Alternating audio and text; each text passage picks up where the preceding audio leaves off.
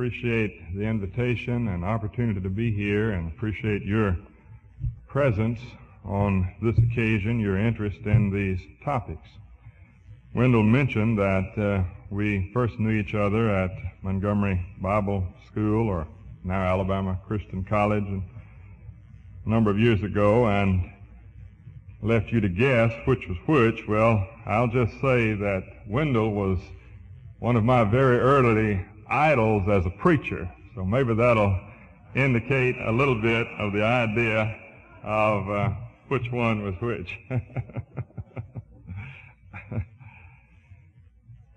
The task, as Wendell mentioned, is to try to discuss some of the key passages relating to the doctrine of ordination and election, predestination.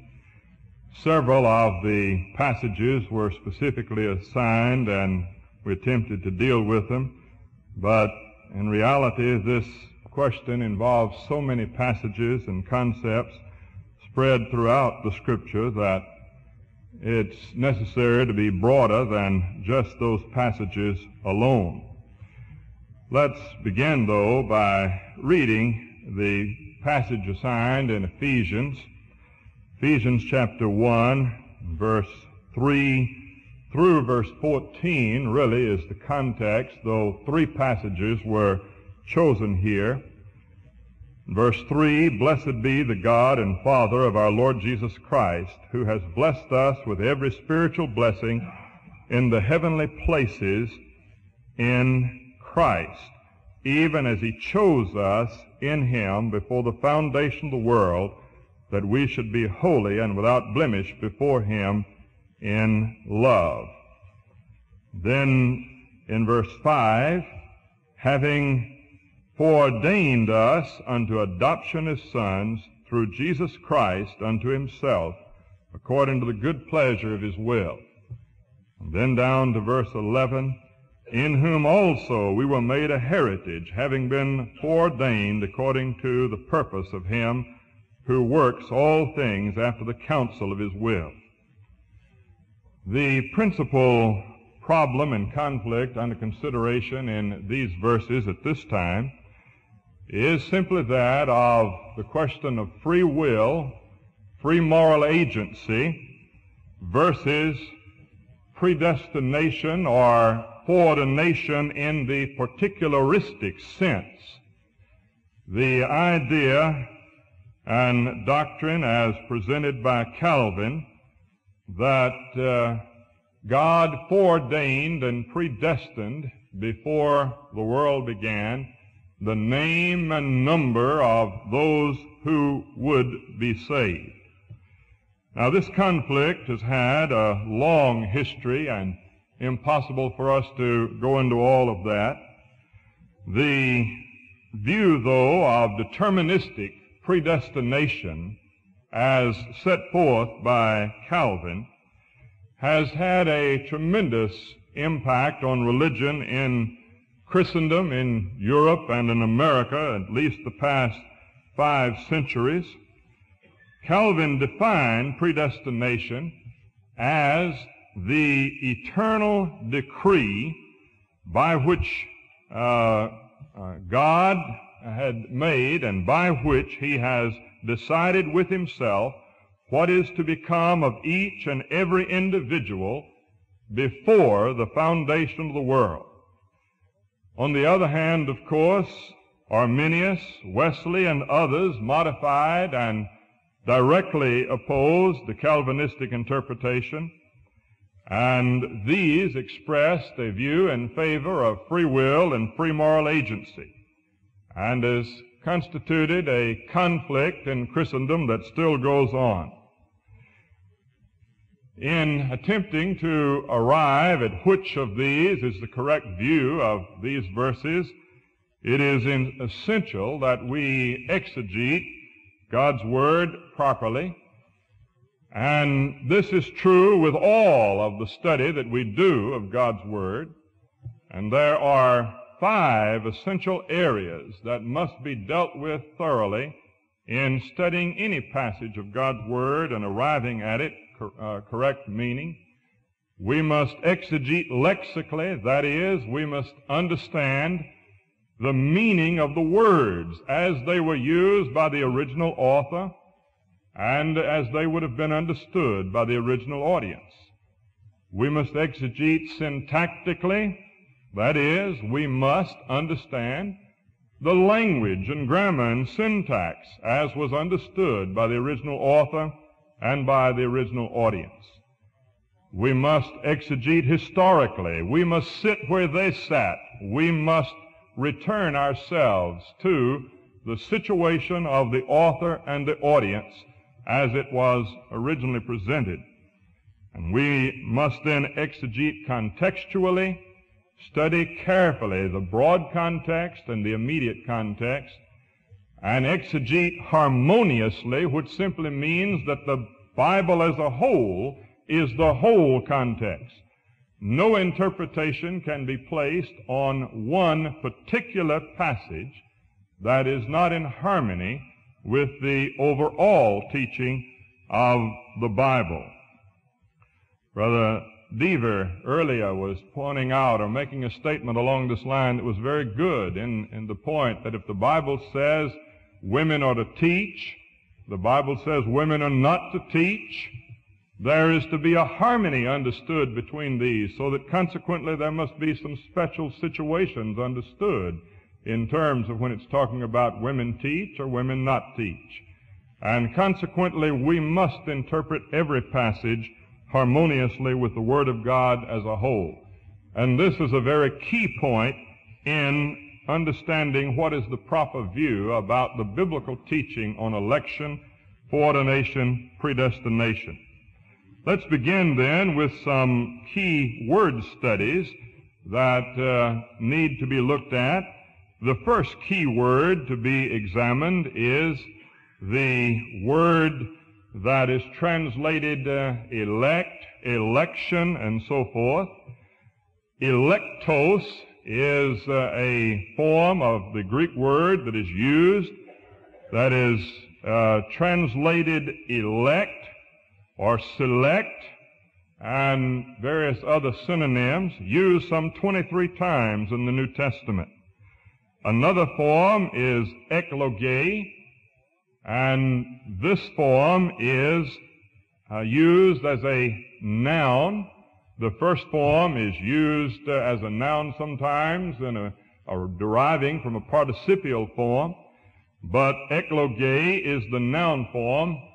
There is an error here that is my fault in the book, in which adjective got in there when I said Peter and meant Paul or whatever I was thinking about, and I never even noticed it till I looked at the book and saw it there. But at any rate, it should be noun. And this word is used some 7 times in the New Testament.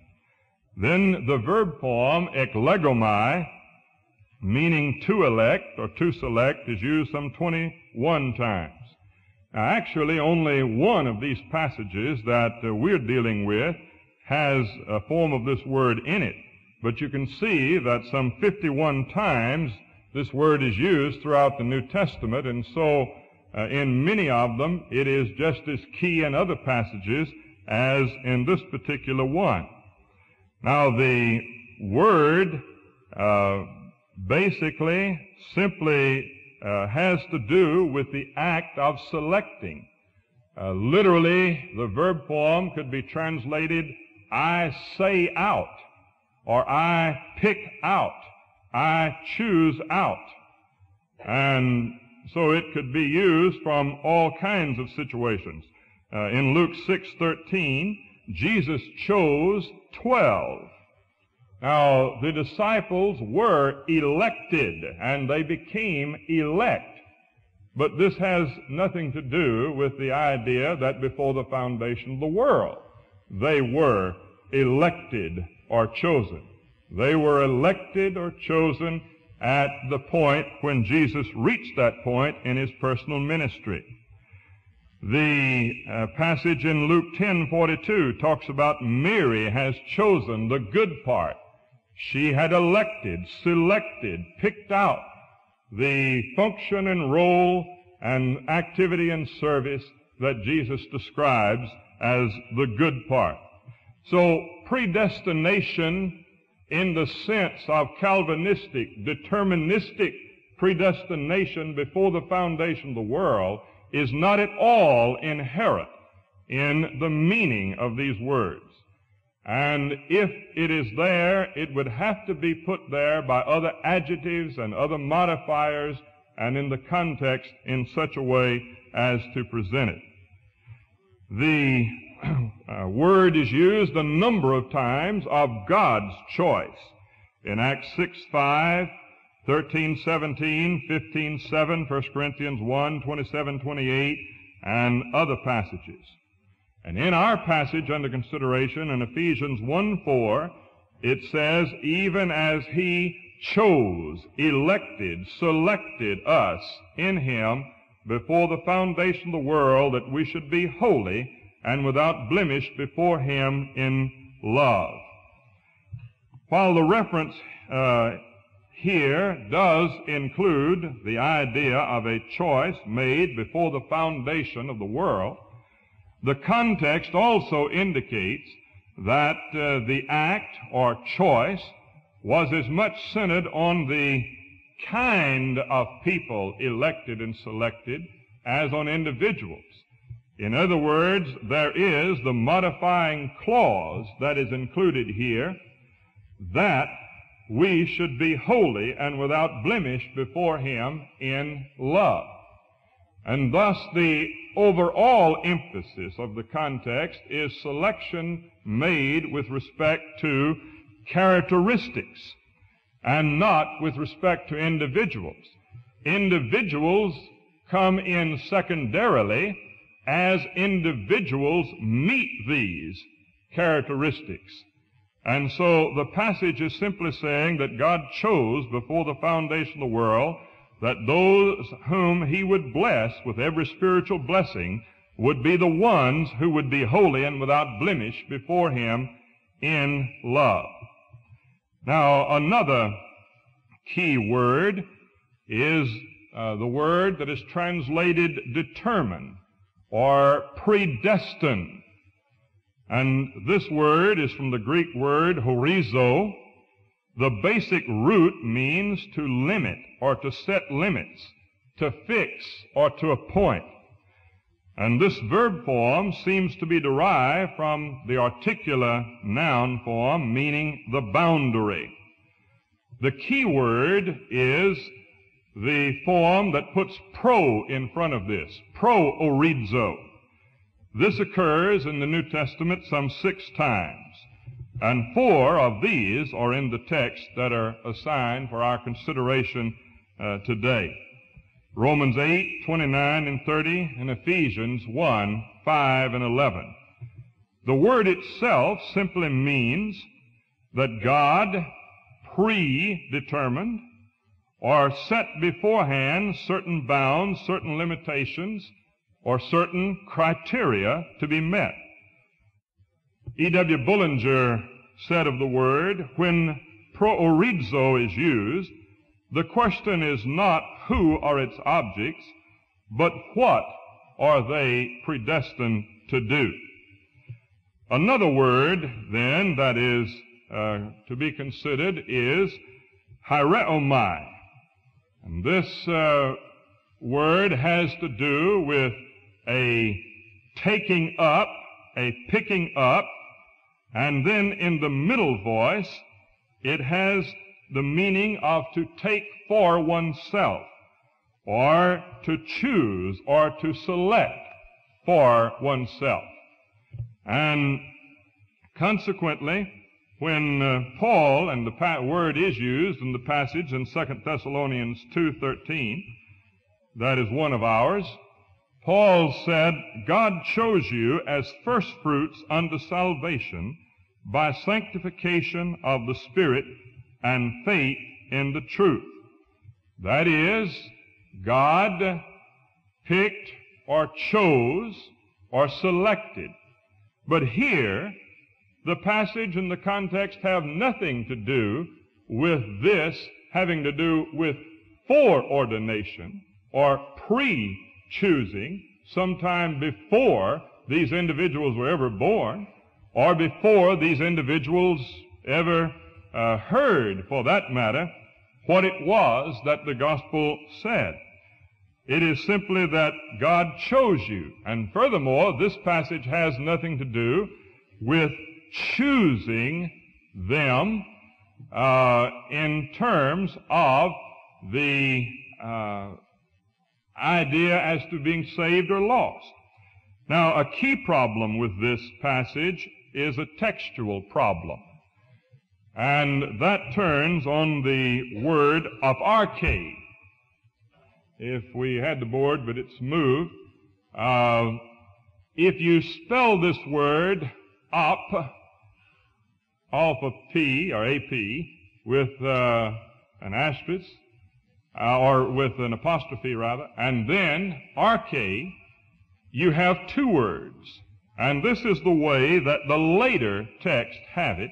And when it occurs in that way, it means from the beginning, or from beginning. And so consequently, some of the versions have from the beginning. But the older Greek text and the cumulative work of textual criticism, the textual critics are strongly agreed that it should be not two words but one, aparche, which then means first fruits, and not from the beginning. And this, of course, puts an entire complexion upon the passage and what one would do with it. Now, what is involved then here is the fact that the passage is simply relating to God having chosen where and to whom the gospel should be preached in the area of Thessalonica. And these were given that benefit of Paul coming and preaching to them, and they being the first fruits to hear it, and then, of course, they responded to it. Now, from the above, it can be observed that there is nothing inherent in any of these key words to suggest that individuals were selected before the foundation of the world to be saved, and others selected or chosen before the foundation of the world to be damned. To determine if the passages under consideration teach such a doctrine, one would have to go to other grounds other than lexical basis. Because the words themselves do not have this inherent idea. Now, this is where we move to the concept of exegeting harmoniously.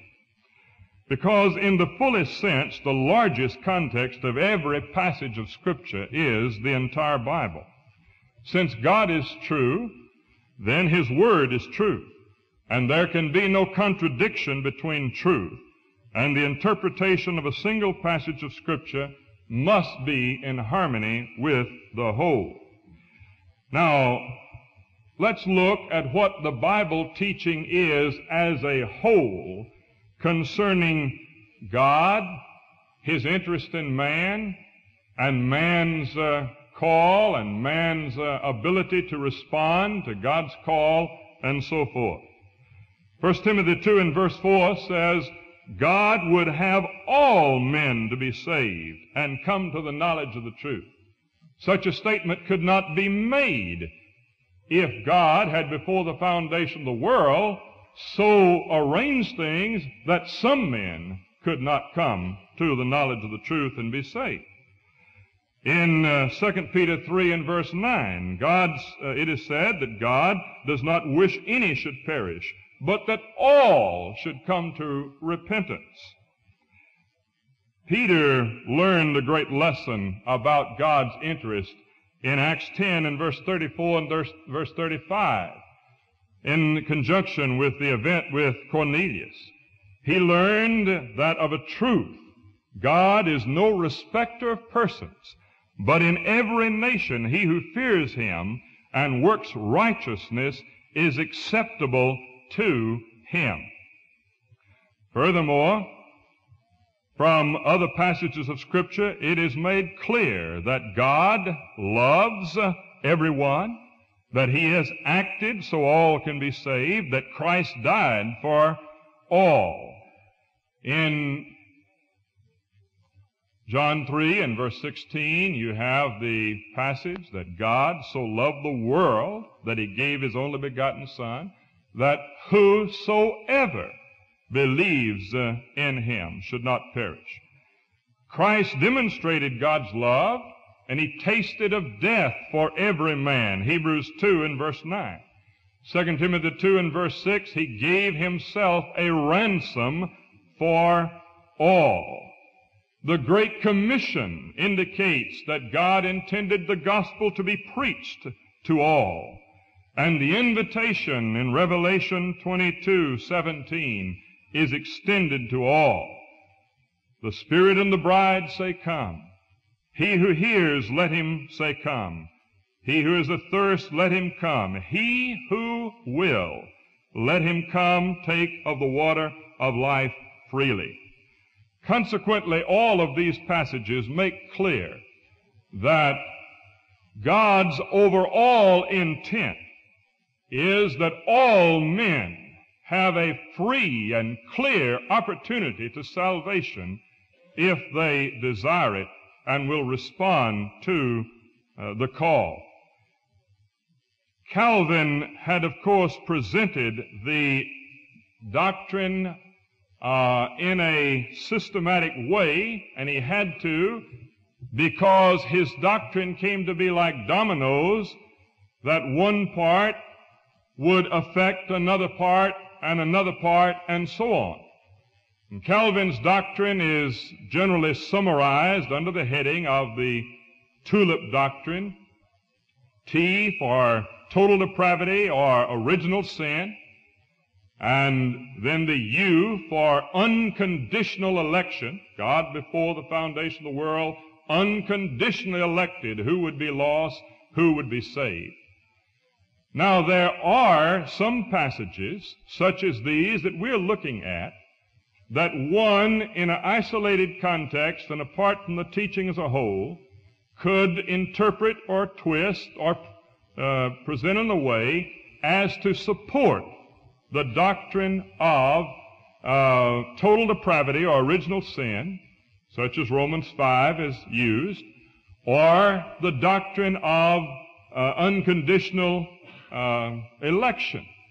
But when you move to the third of these doctrines, limited atonement, this should have told Calvin, you're on the wrong track in interpreting these other passages. Because there is nothing, not one iota of anything that anyone can really twist in the New Testament to imply or infer a limited atonement. But because a limited atonement was required by Calvin's interpretation of total depravity and unconditional election, he moved ahead and said the Bible taught limited atonement anyway. And this is a tremendous tragedy. You know, a lot of times people back into a false doctrine. You remember in the cooperation controversy a number of years ago, so far as I've been able to track down and trace down, nobody ever heard of the doctrine of benevolence to saints only until that doctrine of non-cooperation came along.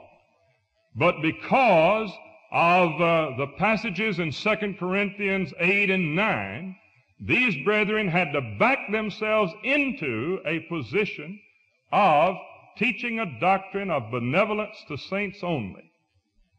And they would rather then have taken that doctrine than to have retreated on the other aspects of the doctrine which were false. And consequently, this was Calvin's problem here. And yet, the Bible must teach limited atonement if unconditional election is true. And limited atonement is not true. Therefore, unconditional election is not true. Christ died for everyone. He tasted of death for all men. He died for you. He died for me. The doctrine of substitutionary atonement is as plain as it can be in those 4 words. Consequently, the atonement is not limited, and the plain teaching is that election is conditioned by man's response, and Calvinism is out of harmony with the Scripture. Brother Robert Shank has done a monumental job in the work on this, and I have his book down there and meant to bring it up, but there's no way we can exhaust this subject this afternoon. But I would urge every one of you to get Brother Shank's work, Elect in the Son, and to read it. And this is also a monumental example of what objective Bible study can do when one honestly, carefully, prayerfully approaches the Word of God. Brother Shank was in an environment and had been brought up in an environment that took all the tenets of Calvinism. But as he honestly studied his Bible and then studied it carefully and prayerfully, he has written a tremendous work in this area. There are also some very, very encouraging signs developing out of this.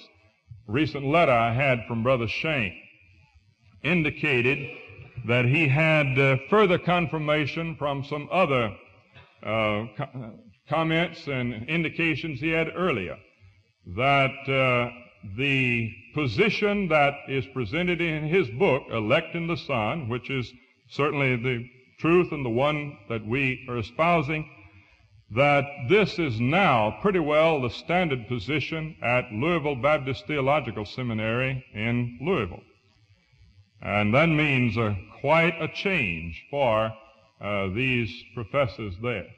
And it is also coming to be more widely accepted by Baptist preachers, Brother Shank indicates.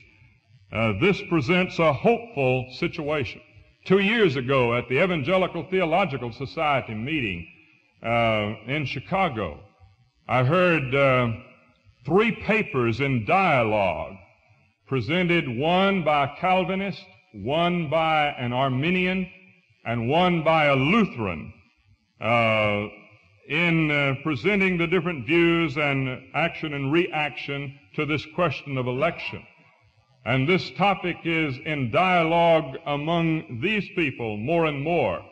And hopefully, if we can reach out and contact and dialogue with some of these people, we might be able to effectively use Brother Shank's book and the restoration ministry and aspects of this sort to try to win many who would be able to see the inconsistency of the Calvinistic tulip doctrines. As we would then consider the points further here, we might ask, how is it then that honest and good men who were seeking the truth came to believe in a doctrine so contrary to the Bible? And I think perhaps it might be that they had too limited a concept of the act of foreordaining and predestinating.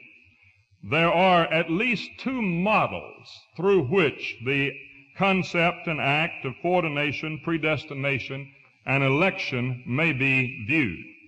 One model might be called the particularistic or individual model, and that's the one that Calvin used. But take this in a situation like a teacher in a classroom. In this kind of a situation, a teacher might foreordain and predestinate what grades would be given in the class. And she might do so by saying everybody who sits in row A is going to get row 1 going to get an A, and row 2 is going to get a B, and row 3 is C, or 3 and 4, and 5 a D, and 6 then an F. Well, the students don't know this, and so they come in class and they take their seats, and they go through and they work throughout the semester. But at the end of the semester, they all get grades according to where they sat. Now, we obviously recognize that this would not be a fair way.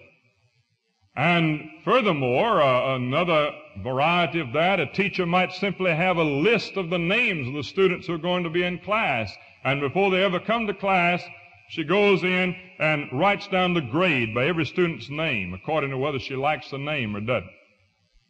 Now, that particularistic method would be totally unfair.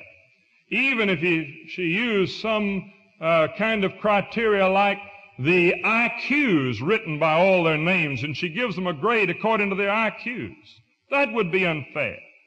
And we recognize that kind of an approach is unfair. But in essence, this is what Calvin said God did. And if such a system is so obviously unfair to us, how could we ever attribute such a system to our God, who loves us and cares for us as the Scripture teaches and presents?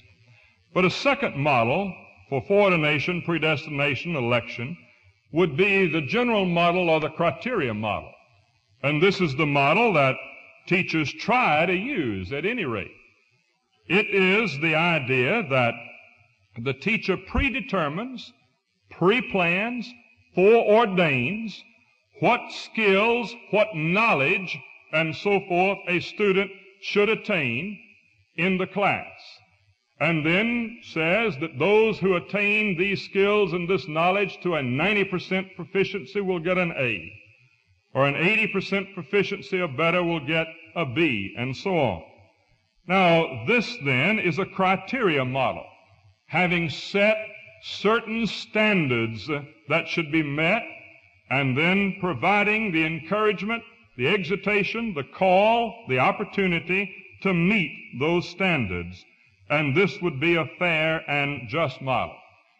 There are many illustrations, such as the Dallas Cowboys' criteria for drafting their first draft pick and all the rest, or many others that would go into this area. They predetermine the kind of characteristics that a player must meet to be selected by them in the draft. Now, God's predestination, God's pre-planning, is according to the criteria model. It is a just and a fair one.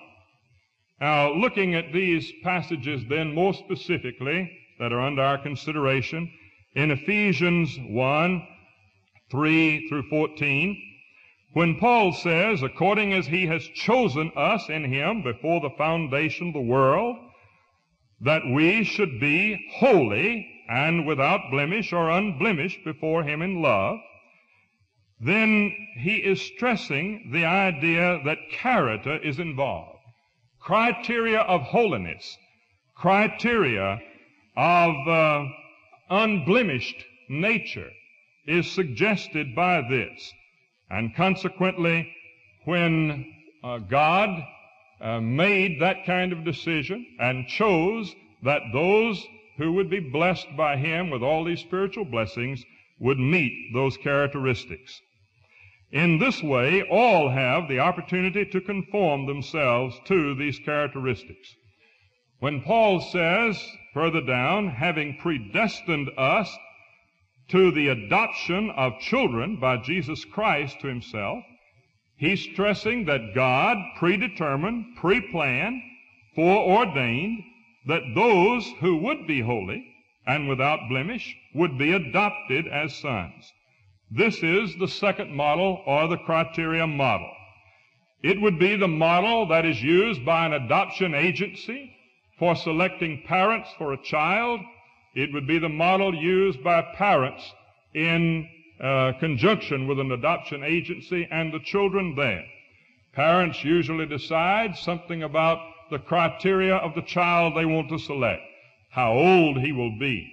Sometimes they even get down to selecting such things as color of hair, color of eyes, if they're very particularistic in their nature and interest. But likewise, the adoption agency selects characteristics for parents.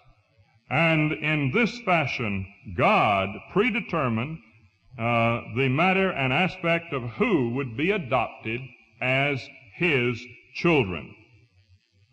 Now, in verse 11, Paul says, being predestined according to the purpose of Him who works all things after the counsel of His will. That is, His purpose or His pre-planning. And we have been predestined according to His purpose or His pre-planning. But it is in terms of characteristics. And when you go throughout the Bible again and see how often it is emphasized, the kind of characteristics that we are to have, the fruits of the Spirit, and all of these kinds of things, it's obvious that God is concerned with having set characteristics, and then people have an opportunity to conform to these characteristics. In the other passage, Romans 8:28 through 30, this passage can be viewed from either of the two models, but if it is viewed from the first, the particularistic, it is in contradiction with the Scripture. Looking at it from the second model perspective, we would say, whom He foreknew. God indeed foreknew everyone before he came into existence. And thus every individual God pre-planned and intended and wanted and desired that every individual would conform himself to the image of his sons. Every Christian parent foreordains, predestinates, predetermines something about what their children will be. Now, sometimes as parents and human, we predetermine too many things, like maybe what kind of occupation, what kind of hobby, and so on they might have. We don't allow them enough freedom to choose within right things. But it is right for Christian parents to predetermine, pre-plan for their children that they will have certain characteristics like love, kindness, courtesy, and all of these kinds of things, and then try to work exhortation, teaching, example to lead them into that situation. God then foreknew everyone, and He intended, pre-planned, predetermined, foreordained that everyone should be conformed to the image of His Son. And then He proceeds to point out that He also did predestinate or determine to be conformed. And then whom He did predestinate, He called. And whom did He call? He called everybody. The Scripture indicates He has called everybody. But then there is a special group who come to be in the category of the called or the chosen. And those are the ones who respond to Him, and the Scripture then gives them the designation of the called or the elect, because they responded, not because they're the only ones who were called. All were called. And then whom He called, He justified. Those who came to be the called were justified. Brother Shank, in his book, Elect in the Son, in chapter 5, gives an excellent and thorough exegesis of this passage. And let me urge you to look at that. He takes this phrase, whom He called, and demonstrates extensively how the call was issued to all, but only those who responded came to be designated the call. One quotation from him is worthwhile at this point. Calvinism's assumption that God had limited the effectiveness of the gospel call to certain individual men arbitrarily and unconditionally chosen to be the heirs of salvation rests in part on the fact that in numerous Scripture passages the words called and calling have reference specifically to believers. Such passages, however, simply reflect the fact that those who respond affirmatively to the universal call become, in a particular sense, the call. In like manner, those in whom God's universal purpose of election becomes realized are spoken of as the elect, in contrast with the rest of mankind. Reference to believers as the called and the elect does not in any way imply the positive, unconditional reprobation of other men. The corporate election of Israel to temporal privilege did not constitute the reprobation of the rest of the world, for the way always was open for all men to become in relation to God. Furthermore, Israel was called to be God's channel of blessing for all mankind. So in like manner, the corporate election of the church does not constitute any reprobation of the rest of mankind. And on he goes. And then he proceeds to develop other ideas in this passage, and I'll pass over that. You have it in the book. The thought in 2 Thessalonians 2:13 we've already dealt with and is corrected by the matter of the correction of the text when this is read first fruits instead of from the beginning, and means God chose to give them opportunity. Acts 2:23 is a passage that does not really relate to this, though sometimes people attempt to. It is simply saying God, before the foundation of the world, or God predetermined that Christ would be crucified. Yes, he did, but that has nothing to do with soteriological election. The Bible teaches four kinds of election. It teaches theocratic election, that God operated through Abraham and his descendants to bring about certain things. It teaches messianic election, that God elected to send a Messiah in the world, and he elected before the foundation of the world to redeem men through the blood of Christ. The Bible teaches official election, that is, that he elected certain individuals for certain tasks, and like Josiah to cleanse the idolatry of the northern kingdom, or like Esther to assist in delivering the people, or that he selected John the Baptist. But our time fails us to have opportunity to go into all of this, and this is the closest kind to soteriological election, but it is clearly a distinction between official election and soteriological election. The Bible teaches soteriological election, but it does not teach it in the way that Calvinism presents it. It teaches that God saves those whom he calls and who responds to his call, and they become the elect. I appreciate your attention and the opportunity to study with you on these matters, and hopefully this and the study of Brother Shank's book will help you very much to deal with this problem and those that you might be able to help in the world today. Thank you very much.